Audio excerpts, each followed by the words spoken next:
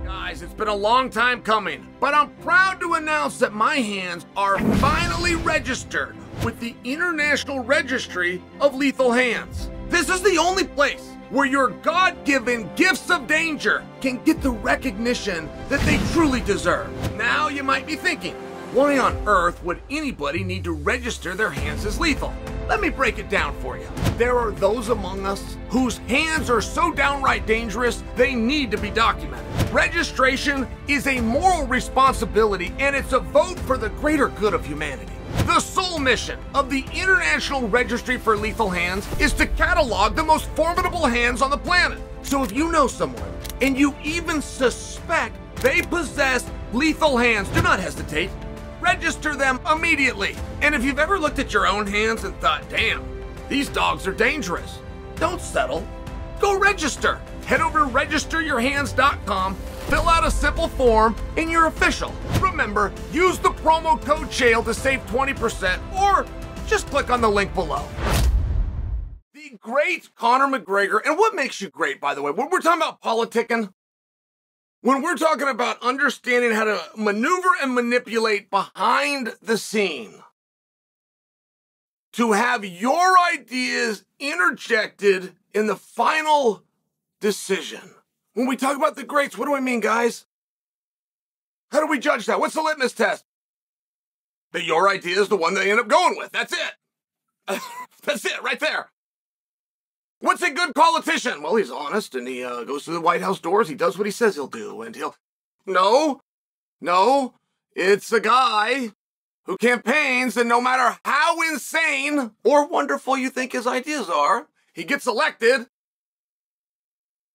and then gets it done. I mean, I'm just sharing with you, right? Like, there is a test. So, Conor McGregor, right? And I'm waiting to see. I'm waiting to see if the great magician's got one more underneath his sleeve. Conor is not in the same position as he's usually been. Conor can generally stare at the board. He can stand back from 40,000 feet, as they like to say in an expression, but then he can see everything so clearly, as opposed to being so close to the trees that you can't see the forest, right? I'm using adages here, but Conor's not in that same 40,000 foot situation, because when he sees what needs to be done, he does not have the same flexibility to maneuver. For example, his next fight in the octagon will be against Michael Chandler. Now, that's a great opponent. Michael Chandler is wonderful.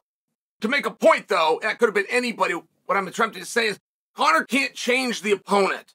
If there's some piece of the story or some piece of the market or some piece of the myth that Conor could interchange that, he's been very good his entire career to pick his opponents, whether it's changing weight classes or it's changing sports completely. But in this situation, he does not have that flexibility. His next match will be against Michael Chandler. So he's still got to get what he wants. He cannot get a title fight out of Michael Chandler, for example. Not that he wants one. I'm trying to show you that we got a little constraint here by the great magician. And because he cannot get a title fight, he's going to have a very hard time getting a main event on a pay-per-view. Now, it can be done. Of course it can be done. It could just be the #1 contender match, right? Can't get a title fight, so we just back it off one step. That's generally the order you would go in. You would start with the best, and you would begin to work your way down the night. And it's not a #1 contenders match. Can't do that. So, how do you get that main event spot? How do you possibly be a main event spot, which is designated? And don't forget, being the champion or even the #1 contendership, the reason that that's your order is not because that belt is so valuable on a poster, or that the next best thing is great for talking points for the guys over at ESPN. The reason the belt and or the #1 contendership is so valuable is because you're telling a story that's just one step of it is tonight. For the next part of the story, you then tune in for the next one, right? You get people hooked on a book, and you're taking it one chapter at a time. But if that first chapter, if you didn't need that at all to enjoy chapter 2, then people would just read chapter 2. And if you don't need the first 2 to enjoy number 3, they're going to start 80 pages into the book and save themselves a few steps. So it's a very important thing to do. And the reason I'm choosing to point that out so strongly is I don't believe Conor McGregor would fight anybody else but Michael Chandler. Now, that's subsequent to the fact that he doesn't have a choice. There will be no other option. He will fight Michael Chandler or he will not fight. What I'm saying is, if that was an option, I'm not sure that Conor wouldn't just take Chandler. Like, I don't think Conor in his heart actually wants to cut Chandler out of this equation. Conor at his heart, which is actually a lot nicer heart than you know, it's a lot more of a sportsman than always gets discussed, is well aware that Red Painting Night is real, and he's also well aware this guy has got it. The same as Conor's gotten some deals because the agreement got done. He would never, Floyd can never pull out, what are you doing? You already said yes? Even if you find a better option, you already said it's me. Conor wouldn't do that to Chandler, is my belief.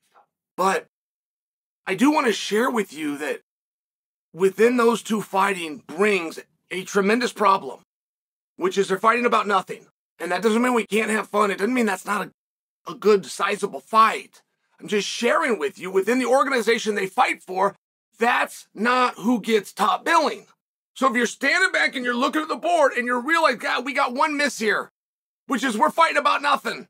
We had an opportunity to make this personal, but that's long gone and we didn't take it. We did have an opportunity to do it for a belt. No matter how much people want to hear about 165-pound rumors, it just wasn't viable. And it's not a number one contendership.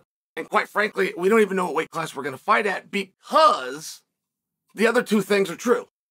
The fact that the weight class not only is not determined, it doesn't actually matter at all. Like none of you care at all what weight they fight at. But I'm sharing the fact that you're in that spot is what shines a light on my first two examples. Okay, where I'm starting to believe that perhaps the great magician Conor McGregor does not have one under his sleeve, as I'm starting to believe he's not standing back and looking at the board the way that he used to. I'm not certain that he understands what I just said to be the holdup. And the reason I'm not certain is when he does suggest other names, and I just gave you a 60-second diatribe on the fact that I don't think Conor would actually fight somebody else. But he has made those suggestions. He has gone on social media and made those suggestions to get a headline, to get a fire. He's done what Conor does. But those suggestions, whether it was Nate Diaz, whether it was Dustin Poirier, or whether it was George Masvidal, within those suggestions has the same exact problem, which is a title would not be contested, but neither would an impactful contenders match for the title.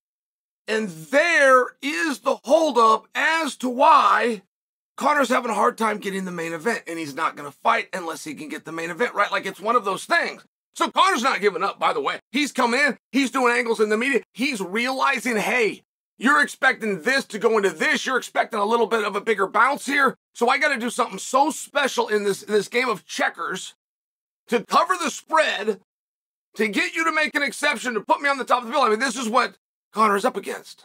And I'm just sharing with you, if anybody's got that card, it's him. But to pull that card or to manipulate any system, you must first intimately understand the situation. And based on the call-outs, based on getting into a car and crashing into the same wall over and over, I don't know if Conor does understand that. And that would be a big surprise. And I'm not certain that Michael Chandler has identified what the problem is. I'm not certain. Because Michael Chandler, while he does it on the down low, when he doesn't want anybody to know, is freaking smart at this game. He's really good at this. I miss Michael Chandler. I mean, he just came out of his shell when we put him on the bench. They threw to a cameo in him in Miami. He just like flexed his arm and looked cool doing it. I popped for it.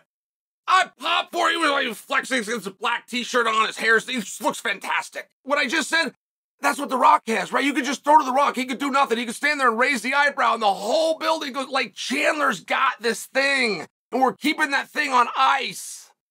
And I do believe that if Chandler realized, oh my gosh, we're fighting about nothing, which is just fine, it's completely fine. They do 11 fights every Saturday. 10 of them are about nothing. But if you want the main event spot, if you want that top billing, that's the fight that has to be the most meaningful. At any rate, told you guys this weeks ago. Told you I don't know who the skunk at the garden party is. Because I know Chandler wants to fight. I think Conor is sincere, and of course the promotion would like their big star. and the promotion and Conor have yet to turn on each other and say who's holding it up. I told you, I thought it was being held up. If I was in Dana's shoes, I can't main event him. No matter how much I like him, I can't do it. I have to be laser locked with an extreme discipline on the brand, who we are and what we are. And there are exceptions where I'll bring James Toney over. There are exceptions where BJ Penn called me, he needs another fight, man, I'm going to get it to him. There are exceptions, but there's never an exception for the main event spot. It's earned and it's coveted, and to give it to you, I have to take from somebody else. And there's policies. That is just not within the policy.